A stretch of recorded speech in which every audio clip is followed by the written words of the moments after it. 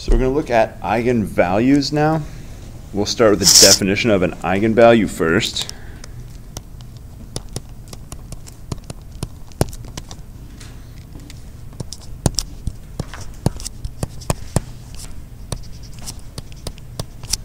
So we're going to start out with a matrix. How do you know that A is a matrix just off of what is on the screen?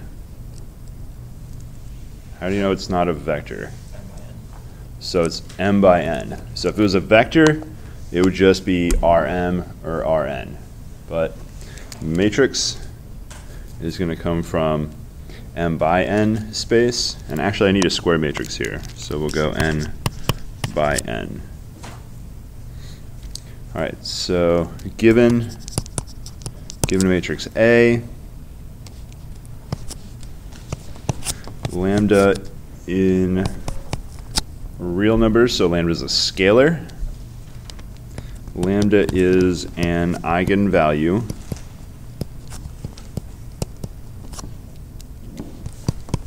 if there is a non-zero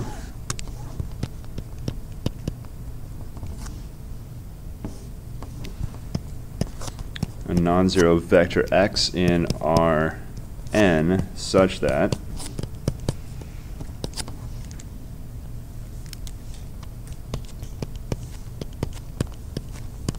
Ax equals lambda x.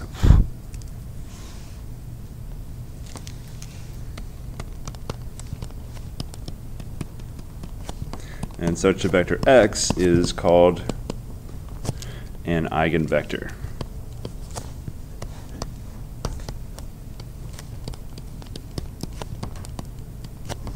So we're going to look at this equation a little bit more carefully. It's kind of strange because on the left side you have a matrix times a vector. On the right side you have a scalar times a vector. And they're equal. So we need to look at the dimensions to make sure this even makes sense, to set these two things equal to each other. So we're going to do what we always do, look at the dimensions. So we know A is n by n. What dimensions will x have?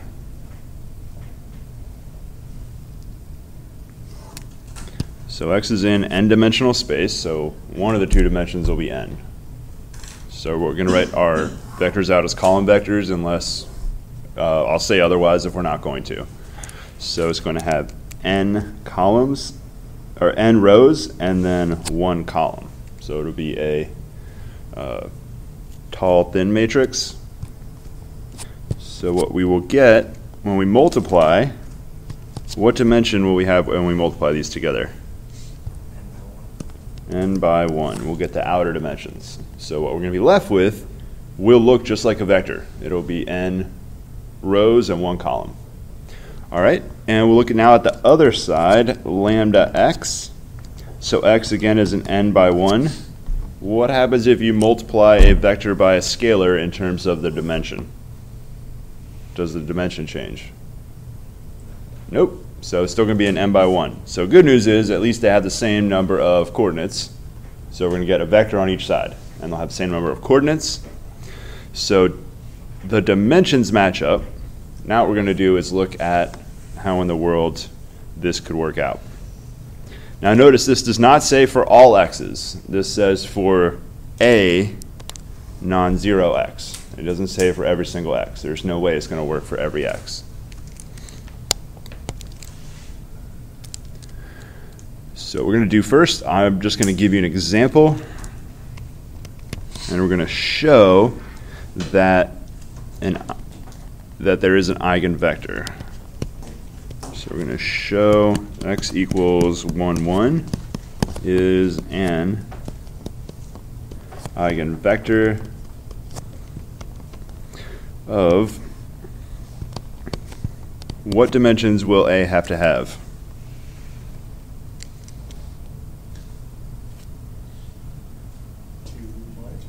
It's got to be 2 by 2. So it's got to be square so we don't change the size of the vector when we multiply by it.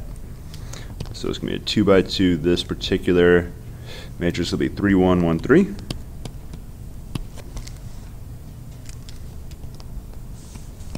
So show it's an eigenvector and find the corresponding eigenvalue.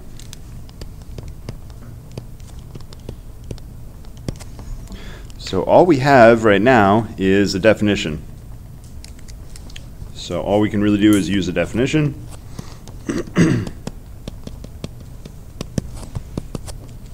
So we got AX equals lambda x. Now you probably haven't written lambda next to x before, but as you can see, if you're if you're a little lazy with your lambda, you can very easily turn your lambda into an x. So make sure when you write lambda, it looks like a lambda, not an x. So again, it's easy to make a lambda and it look like an x, just bring that second piece up a little higher, and then you have an ambiguous lambda. All right, all we have is AX, so let's go ahead and multiply it.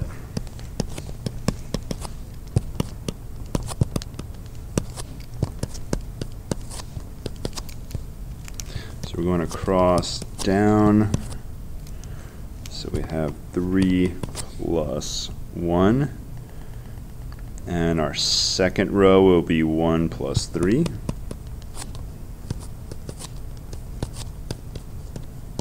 And that will be 4, 4.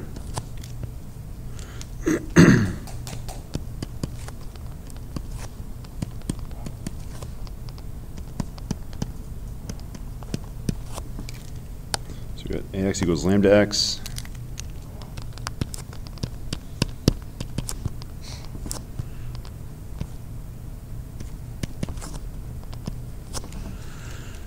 I'll just write the result of AX here. So AX was 4, 4, and our x vector was 1, 1. All right, easy question. What's lambda? 4, very good. So this was pretty easy right here. 4 is our lambda value. So if you have an eigenvector, you can get your eigenvalue just this easily. You just multiply and see what multiple it is. What do you think the chance of just grabbing a random vector and it being an eigenvector is? Pretty low. So if you just pick a vector, maybe 1, 2, and we try it. Let's go ahead and just pick. Let's try 1, 2. Is it an eigenvector?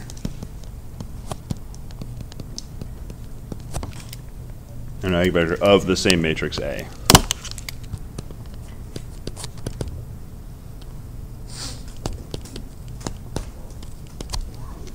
So all we're going to do is compute AX, and then is it equal to a scalar times x? So A 3 1 1 3 x 1 2. So we got 3 plus 2. And now we have 1 plus 6. So we have 5, 7.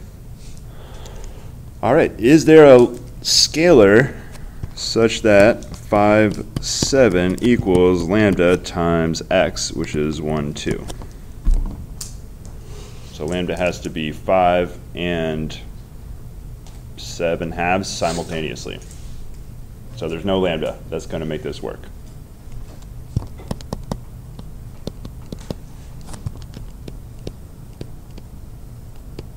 And you can spell lambda, it's lamb with a duh at the end, just like you say it. So there's no such lambda. All right, so that means is this 1, 2 is not an eigenvector.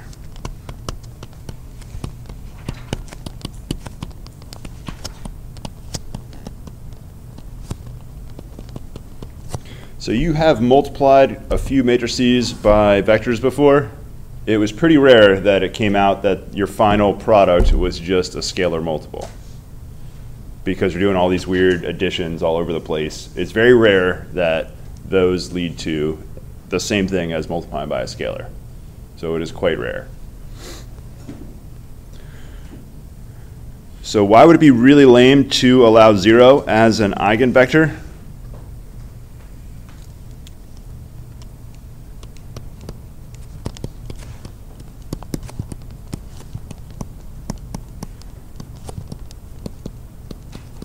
So if 0 was an eigenvector, what's A times 0 vector? 0 vector. And then lambda could be anything, and it's always true. So 0 is really lame as a eigenvector, so we just don't allow it. So 0 is out. It does follow the property, but lambda doesn't matter anymore. So that's why we don't use it.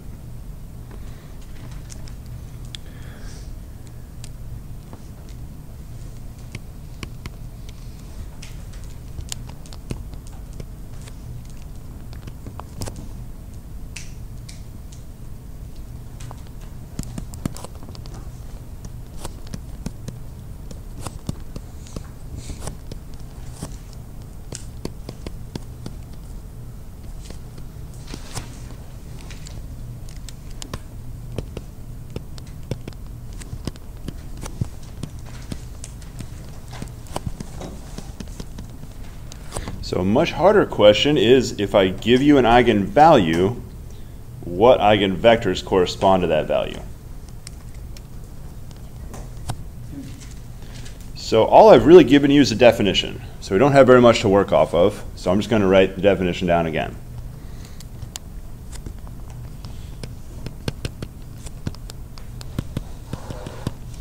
That's another important reason I have definitions on your cheat sheet. If you're not sure how to proceed, you could at least write the definition of an eigenvector down and then maybe reconstruct it from the definition.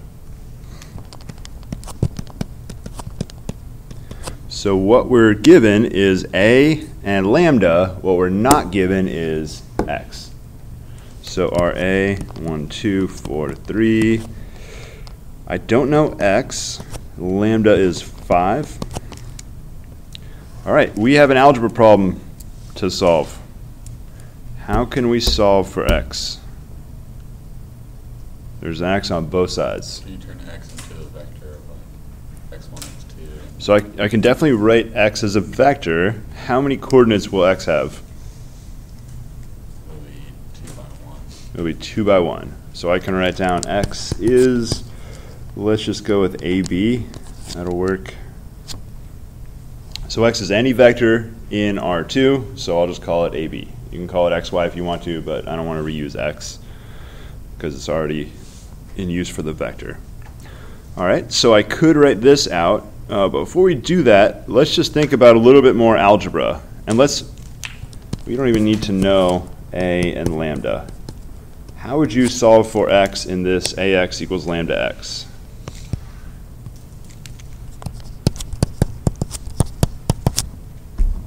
You've done algebra before. There's no division, so you can't divide by X. Plus, that would eliminate it. That wouldn't solve for it.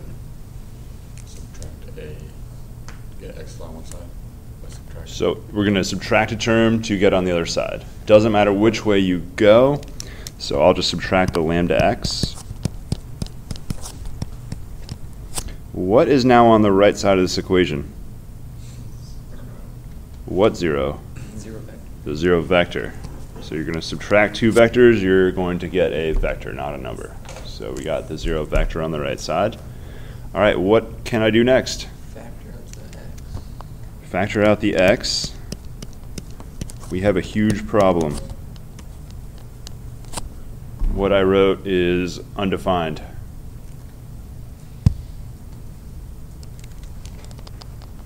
Let's look at this. Why is A minus lambda undefined? Because A is 2 by 2 and lambda is 2 by 1.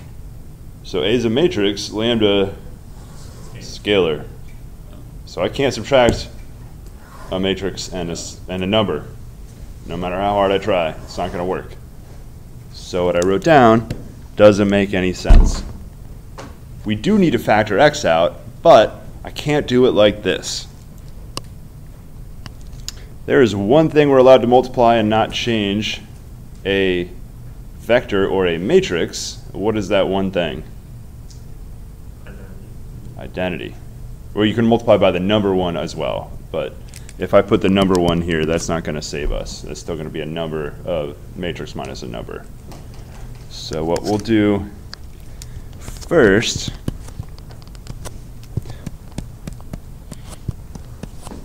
I'm going to multiply by the identity. And I'm going to multiply in the middle. Normally that would be a very illegal move, except the identity is special because it doesn't change anything. So I can multiply, as long as I have the dimensions correct, I can multiply it basically anywhere I want. So as long as it has the right dimensions. All right, now we can factor. That's no problem.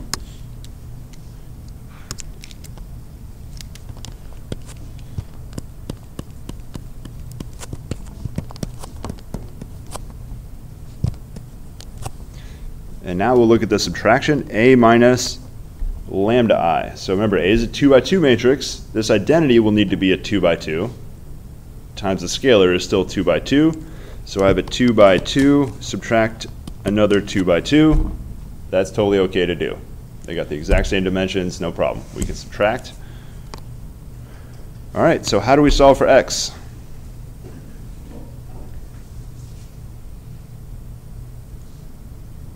Oh man, it's still not easy.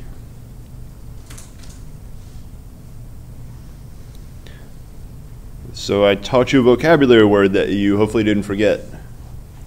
What are we looking at?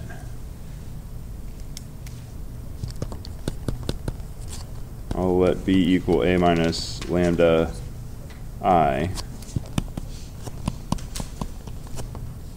What are we looking at here?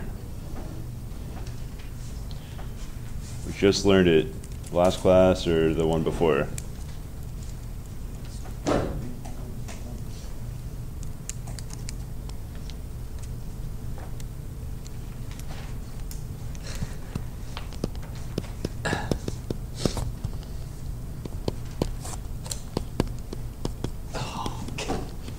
All right, null space. I know all of you were thinking that. That definitely looks like the null space. All right, so we have solved these problems before. The answer is all the vectors in the null space are the ones that make this equation true. Now it's a little weird because it's a null space of this a minus lambda I vector, but that's what we're going for. So I'll just write this down. So we want the null of a minus lambda I. That's what we'll be going for. We've done null space computations before. That's not a problem. We're about to do another one right now. So let's line up everything with our particular matrix here.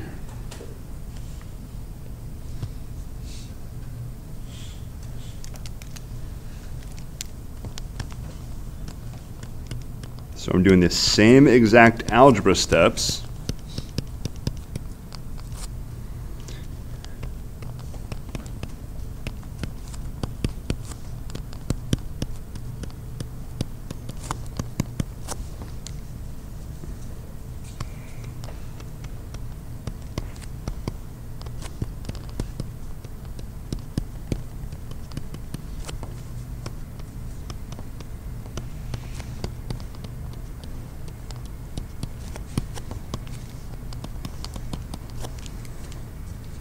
I'm taking probably more steps than you might normally need, but I'm just going really slow and doing only one algebra step at a time.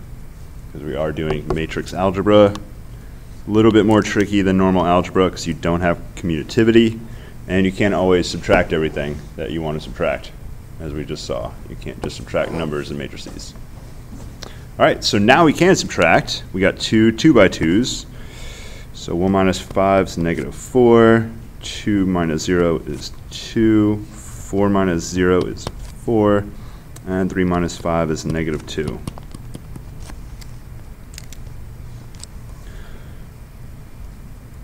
All right, find the null space.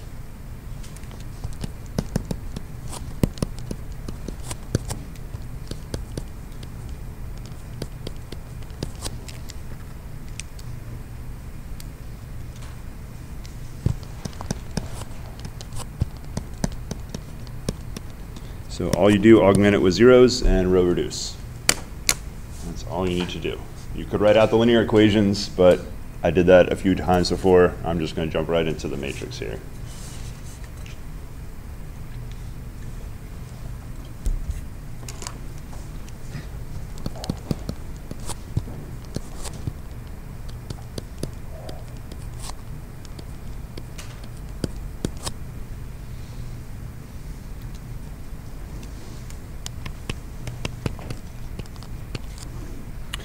So I'm going to use the coordinates AB for x like we were using earlier.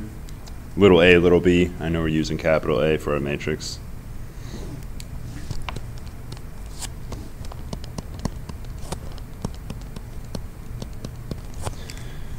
So we have one free variable, b is free. So I'm going to let b equal t. And then negative 4a equals negative 2b. So a equals 1/2 b, which is 1/2 t. So our AB is 1/2 t, t, which I'll write as t times 1/2 1. So that is our null space, all multiples of this 1/2 1 matrix. So that is our entire null space right there.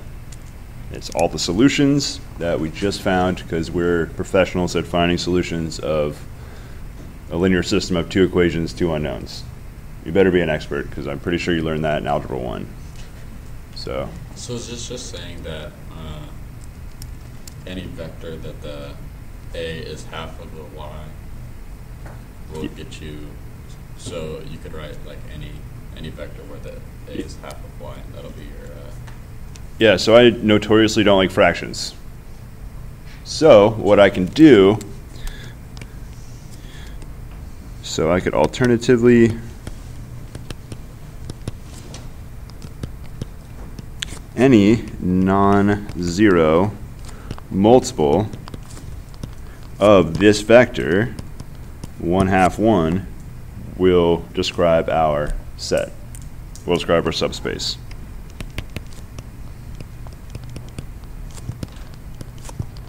I'll call it the null space.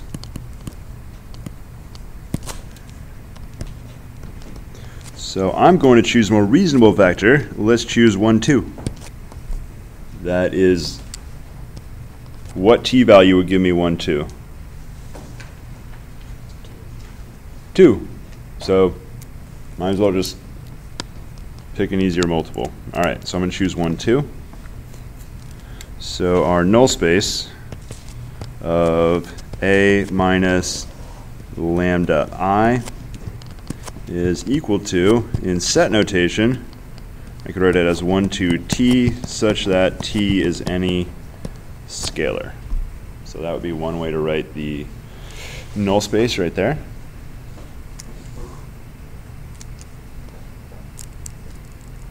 And it turns out any non-zero multiple of this vector is an eigenvector. So you can choose whatever multiple you want. I like this one right here, 1, 2. It's got nice positive numbers, no fractions. That makes me happy. There's even a 1 in there. I would think better if there was a 0 in there too. But that's pretty good. All right, so that is our null space. So this is one way to compute a null space if you know an eigenvalue. So if you know an eigenvalue, it turns into a null space question if you do a little algebra. If you know an eigenvector, it's a much easier problem. We'll go back up to what we did earlier. If you know the eigenvector, you just multiply, and that should basically tell you your eigenvalue right away. So no algebra needed. You just multiply out, and that should tell you what your scalar is.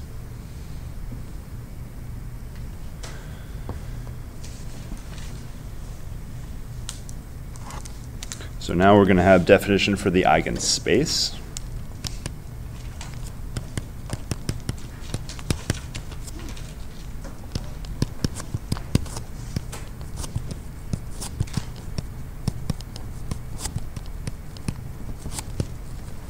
So lambda will be an eigenvalue of A. Let S be all the eigenvectors of lambda. Now we just saw above all the eigenvectors come from the null space, which is always going to be a subspace. So all the eigenvectors for a particular eigenvalue will form a subspace because it's defined as the null space here. So S is going to be all the eigenvectors of lambda.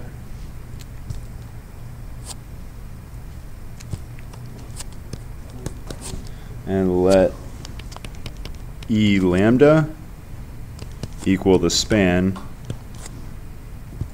of S. Now, a lot of times you're only going to have one eigenvector that's independent. Sometimes you'll have two. Very rarely you'll have three or more, but it's pretty common to only have one. Occasionally you'll see two. So if you take the span, we call this the eigenspace of lambda.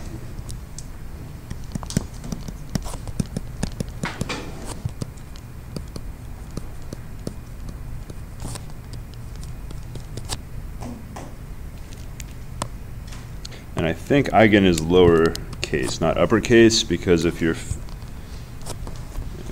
were famous enough and lived long enough ago, you're no longer capitalized anymore. You just get lowercase.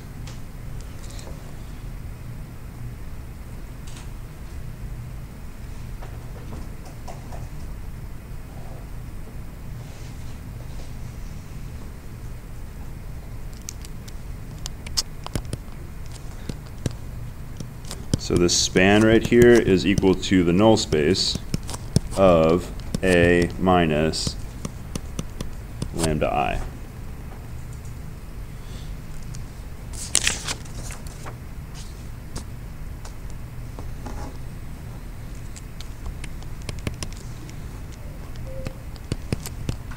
So let's crank up dimensions to 3 by 3. So we got 7, 1, negative 2, negative 3, 3, 6, 2, 2, 2.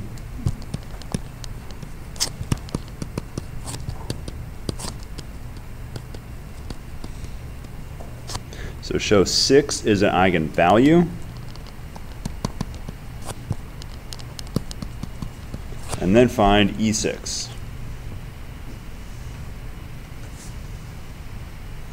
So when in doubt, start with the definition, AX equals lambda X. So we know A, we know lambda. Let's do a tiny bit of algebra here.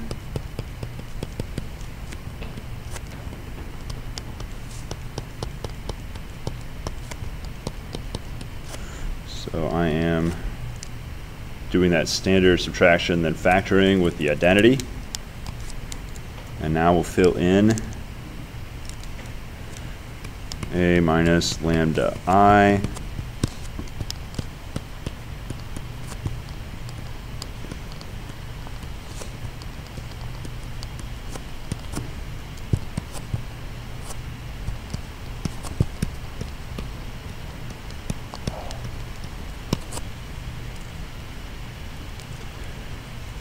So you're going to subtract and then find the null space.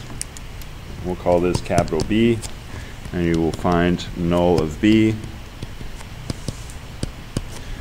How many dimension, or how many, what dimensional space does the vector X live in?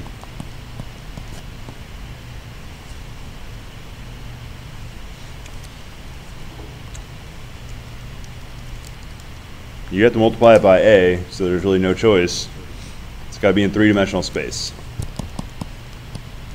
So let's call the components A, B, C. Just keep it consistent like it was with the last problem. So you need to find A, B, and C, or what combinations of A, B, and C will put us in the eigenspace here.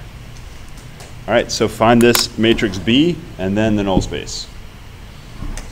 And you should be expecting at least one free variable. Occasionally you're going to find a second free variable. Very rarely you'll find a third.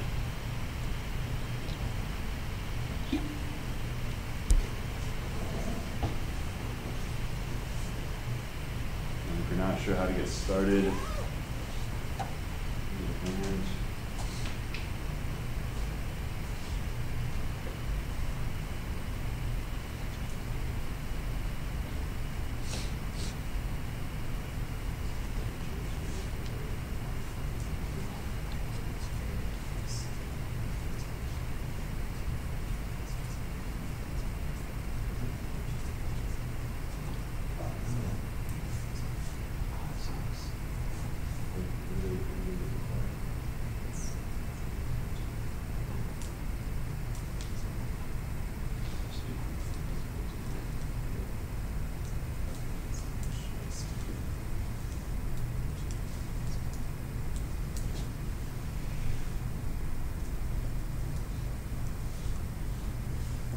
Do you usually let C equal S or T?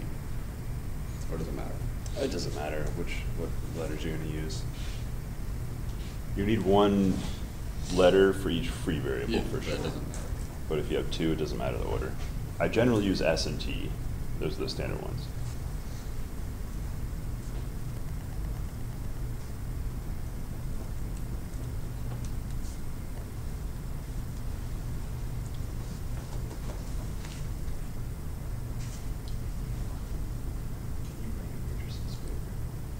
So that there's like one row on each row.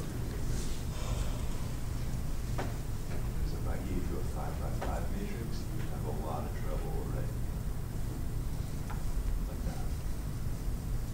So there's 3 lines, because you have 3 rows here. When you get to it. So I have the vector. Watch me do the vector. So I have my vector, which is the null space. So We got lots of papers, don't worry, we're not gonna run out. this is what X. This is X. Yeah. So now it's A. So it's A. So I'm gonna find E6. Do you just multiply E by 6?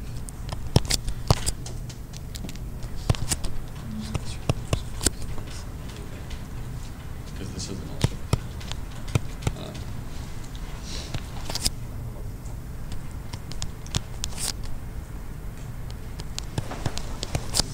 It's just the span. So any questions on getting B before I go? Make sure I don't make a mistake or else all my row operations won't matter. So we all got the same B. All right.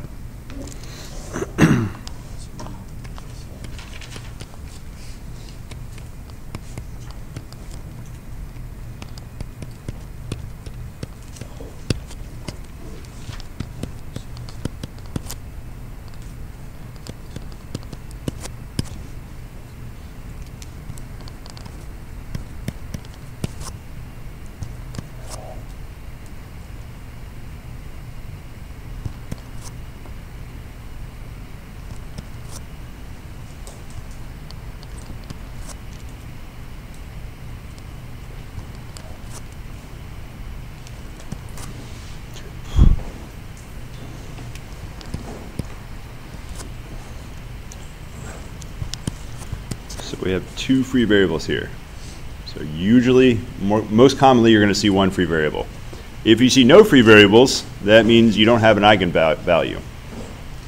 So if I just pick some other number that's not 6, most likely it won't be an eigenvalue, and so I will not have any free variables. So you should be expecting at least 1 free variable if you have an eigenvalue.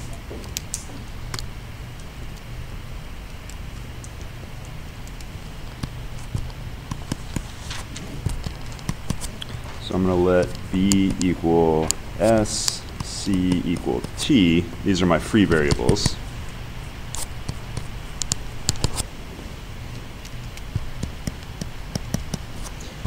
So I'm solving for A. A is going to equal negative B plus 2C. So that is negative S plus 2T. And of course, B is 1S. It's a little silly. I'm going to write plus 0T right here. And then C is 0S plus 1T. So if I write that in vector form,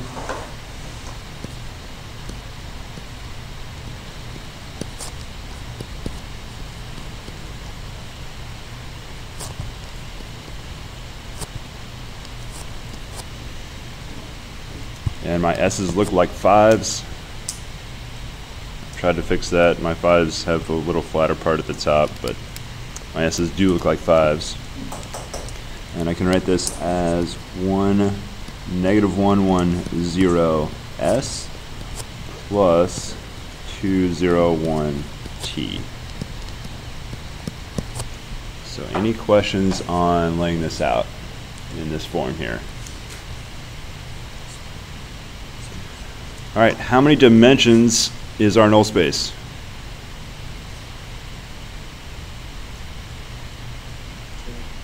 Two dimensions. So our null space is 2 dimensions. And we can write it down. It's just this, all linear combinations of these two vectors. So our null of our A minus lambda I. So this is also known as E6. And I can write it a few different ways. If I write it in set notation, I'll write it exactly the way it's written out here. So it's any combination of those two such that S and T are real numbers. All right, now that we are quite far in the quarter, what could I call this? There's a much nicer way to describe this set. Span of the two. So it's written out as linear combinations of the two. That is what the span is. So we can be much more, use a much more specific way of describing it. So it's the span of that vector and this one. Now if you have two vectors, its linear independence is very easy to see without doing any work. If they're not multiples of each other and none of them are 0, then they are independent. So these are independent. This is a basis. So real quick, why is that E6? Because the 6 stands for the lambda value of 6. And E stands for eigenspace. Oh, because our original eigenvalue was 6. Correct, Oh, yes. okay. So if we just put another number in there, very unlikely it will be an eigenvalue.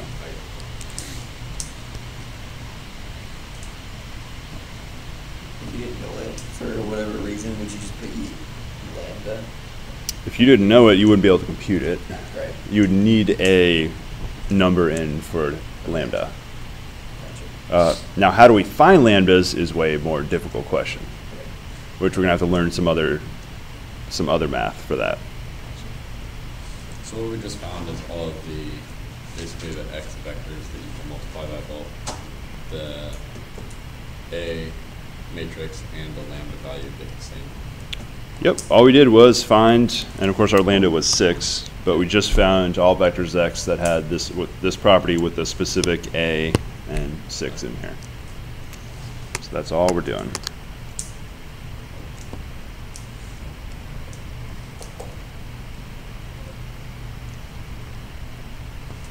So the most important thing is what I just put on the board.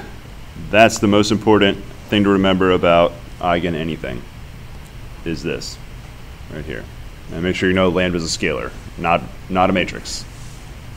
Won't work out if lambda is a matrix.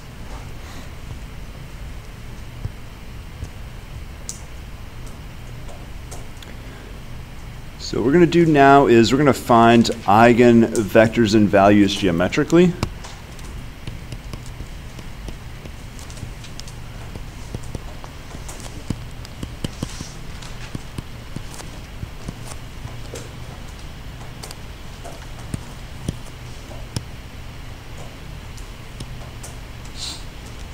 Uh-oh, it won't let me write. There we go, we're back. So find eigenvectors and values geometrically. So what we're going to use here is intuition and not an algorithm. So we're going to just use some intuition and see if we can figure out in this particular example what the eigenvalues and vectors are when A, so I better pick a simple matrix. So this is a pretty simple matrix. It's almost the identity. Actually, let's go even simpler. Let's take the identity matrix.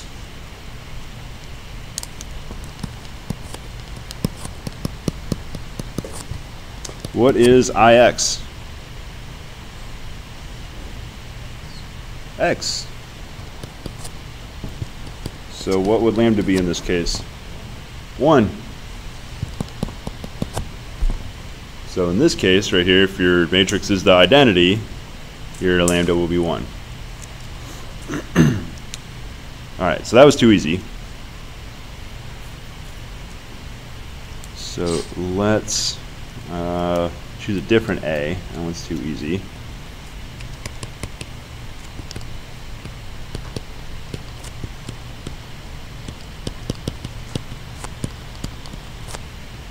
Oh, we didn't find the eigenvectors yet. All I did was find the eigenvalue. All right, so how do we find the eigenvectors once you know a value? You make that weird null space and then compute it.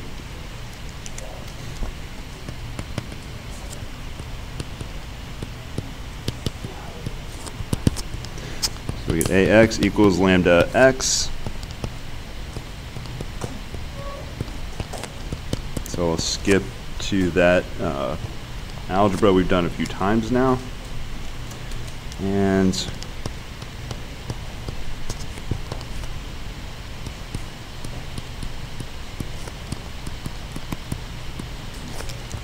so we got the identity minus the identity. So our matrix will be the 0 matrix, not one we see too often. All right, what vectors X will have this property? All of them. Doesn't matter what coordinates you put in, because you're going to be multiplying them by 0, adding it, multiplying by 0, adding it. So X is any vector in R2. It is important it's in R2. And so what that means is E1 will be all vectors in two-dimensional space. So I can just write E1 is R2. So it's every vector in two-dimensional space. Now, why does this make sense? If you use a little more intuition, what does the matrix A do when you multiply any vector by the matrix A? It's itself, so it basically does nothing. So that would be the same as multiplying by the number 1. So that makes perfect sense. Your matrix doesn't change your vectors, so your eigenvalue is 1, and all your vectors are eigenvectors.